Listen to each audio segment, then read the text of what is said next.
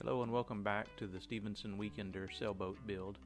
My name is Brent, and in this episode we'll be building the keel for the boat. The plans call for laminating pieces cut from three 14-foot 1x12s.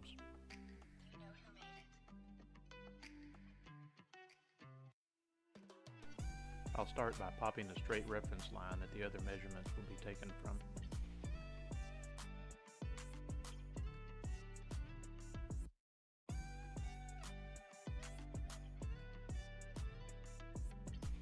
I will then make a mark every 12 inches along this reference line to act as station lines.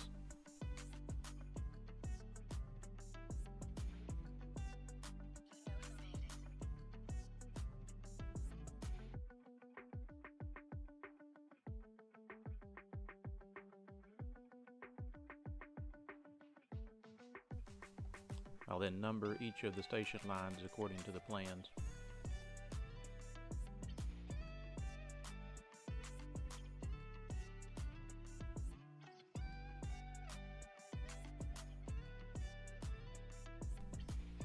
The plans then give me a measurement above and below the blue reference line at each of the station lines, and I'll make a mark at each.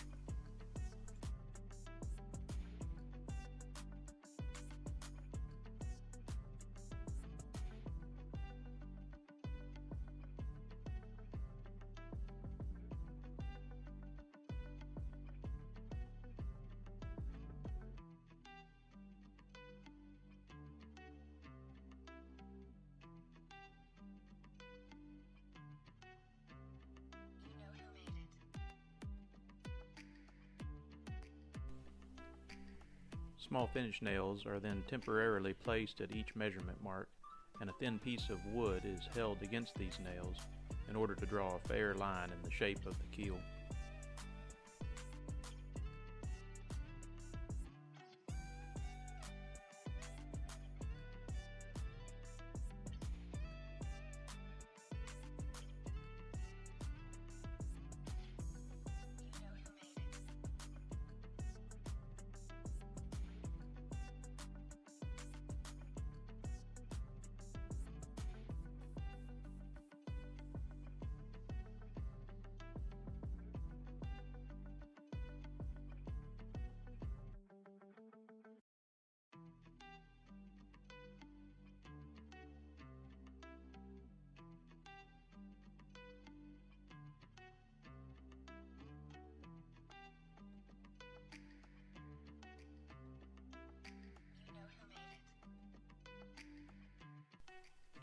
As mentioned before, the plans call for sandwiching three boards together with glue or epoxy.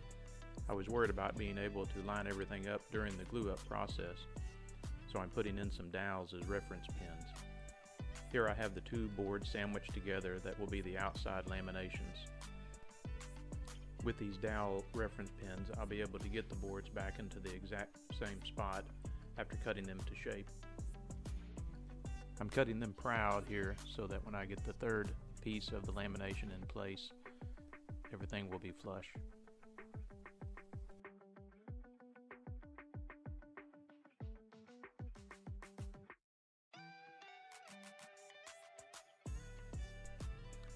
I still have the two outer laminations sandwiched together, and I'll cut along the curve, keeping the blade just a hair away from the line. I'll then use a belt sander to bring the cut exactly to the line so everything will be nice and fair.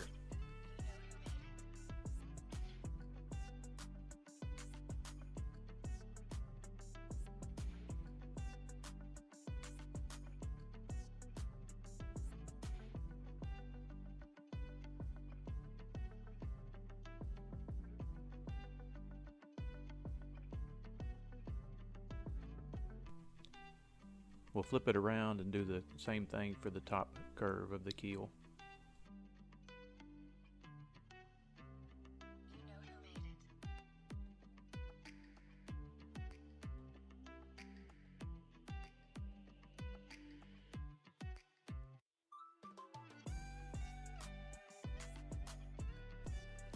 So here it is with the curves cut and everything sanded to the lines.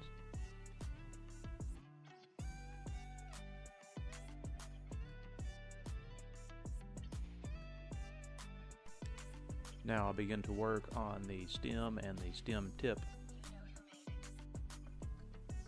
This calls for much of the same, measuring out the pieces according to the dimensions listed in the plans.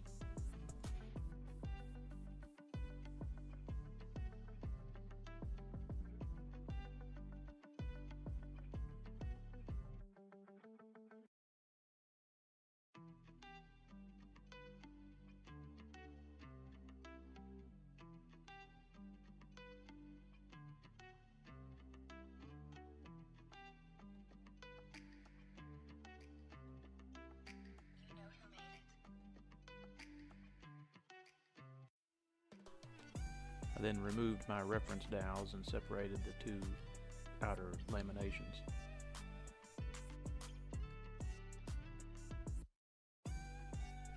Here I'm laying out the stem keel joint, and then I'll line up the stem tip.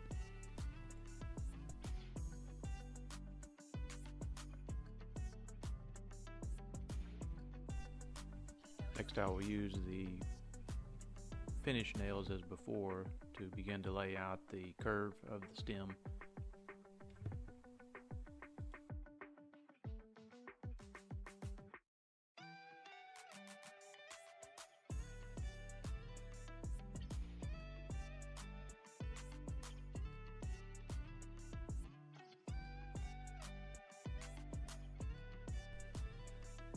As you can see, I spent quite a bit of time making small adjustments by sighting down the curve in order to get a graceful transition from the keel to the stem tip.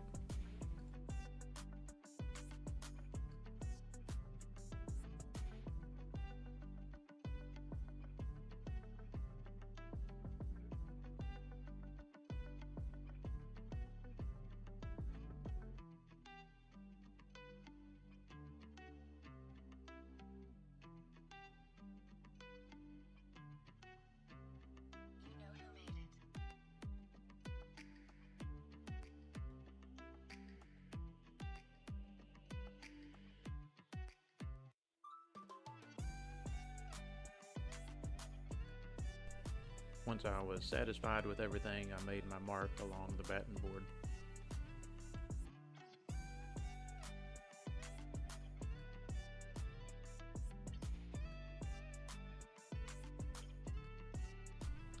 Just like before, we'll cut everything out and then use the belt sander to sand to the line.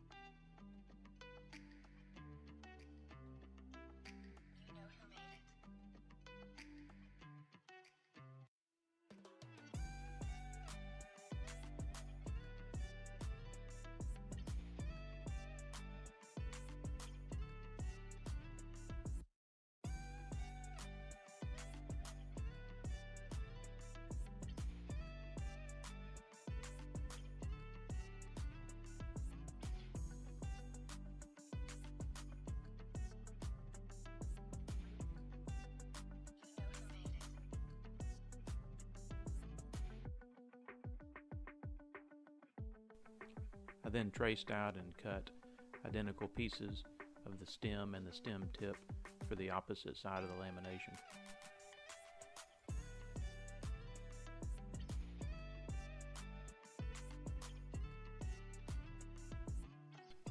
Now I will lay out the parts for the middle section of the lamination.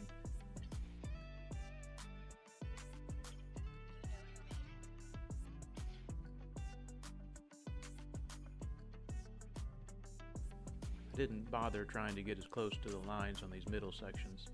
As you will see in a few moments, after I had all the pieces sandwiched back together, I used a trim router with a flush trim bit to bring the middle piece of the lamination into the same shape as the outer piece. The reference dowels were holding everything in alignment.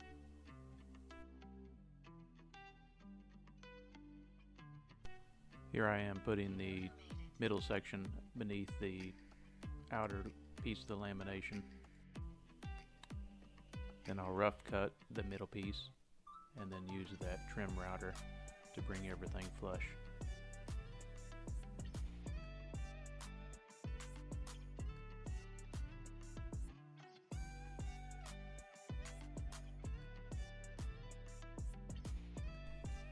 So now I will use those reference dowels once again to get everything back in line for a dry fit of all 3 layers.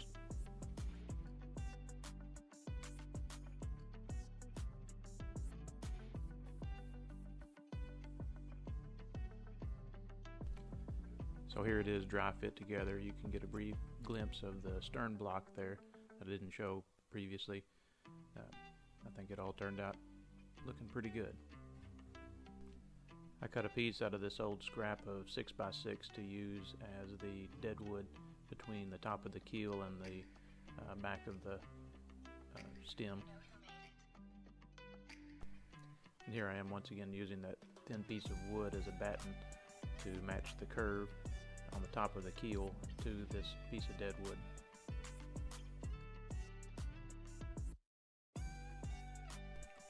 And once I had the line where I wanted it, I cut this piece out on the bandsaw off camera. Okay, now I've got everything down at the other shop, and we'll start by taking everything apart. As you can see, I have the gluing platform covered in plastic to keep the epoxy from sticking to it. I built and leveled this platform in the last video if you didn't see that one. I will be using epoxy from Total Boat.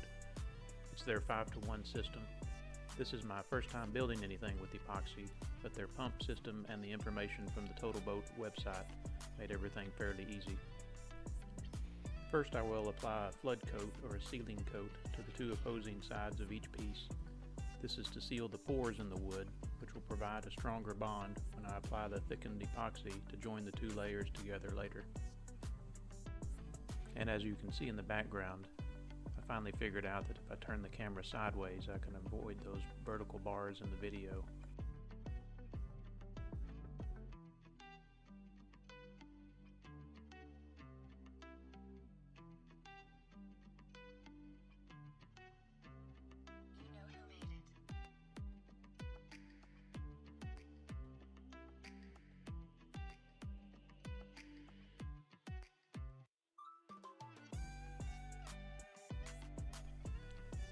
After everything was coated, I allowed the epoxy to set for a few hours and get firm but not completely cured. I will then apply epoxy thickened with silica and spread that with a notched trowel. We will then get our 2 pieces sandwiched back together, and I'll use those dowel pins again to get everything back into easy alignment.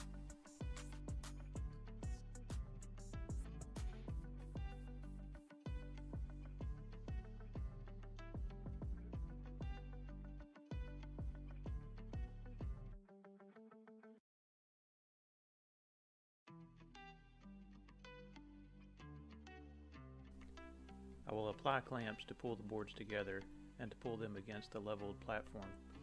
I only tighten the clamps just enough to get them together. I did not tighten them so hard so as to squeeze out all the epoxy. I didn't have enough clamps, so I also used a 18 gauge brad nailer with some stainless steel brads. Here is a shot of how it looked after I got the first 2 pieces of the lamination put together.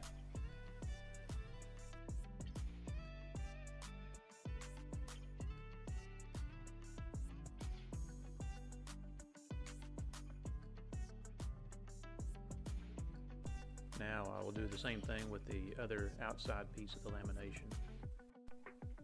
I will use unthickened epoxy as a sealer coat, allow that to set up for a few hours, and then come back with the thickened epoxy.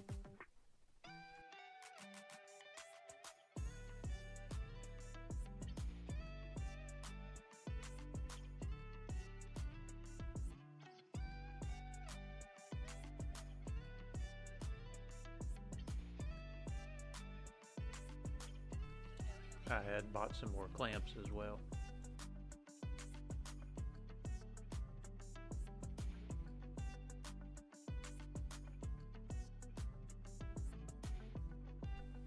I will get all the squeeze out cleaned up as much as I can and then let it set for a few days.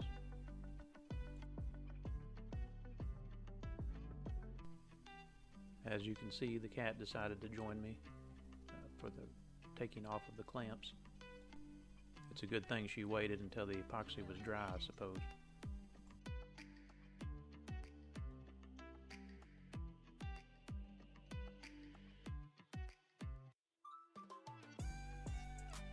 When I flipped it over, there was quite a bit of squeeze out from the joints that had been facing down during the glue up.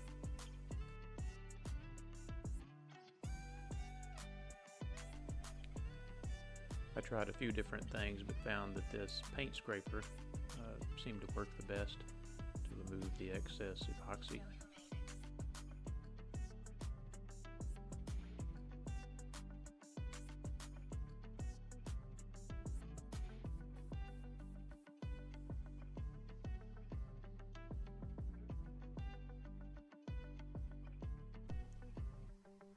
And the cat had settled in by this point.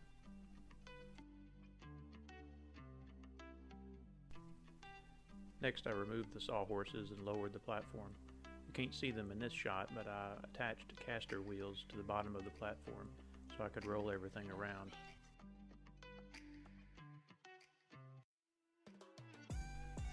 I have the keel supported in the vertical position with these braces.